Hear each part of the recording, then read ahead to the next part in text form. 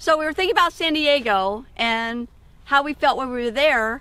And when we came out here, we're in a state right now where it's 70% people voted for Trump.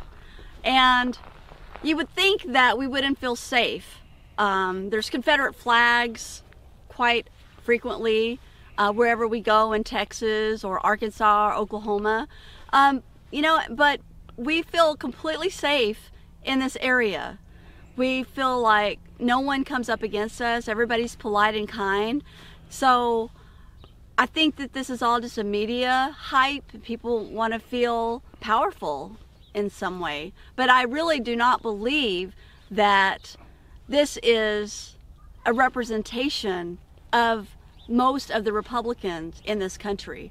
I believe that this is a fringe group that attacked the Capitol, and the rest of these Republicans just want what we want, which is our freedom, our peace, and the opportunity to worship God the way we choose.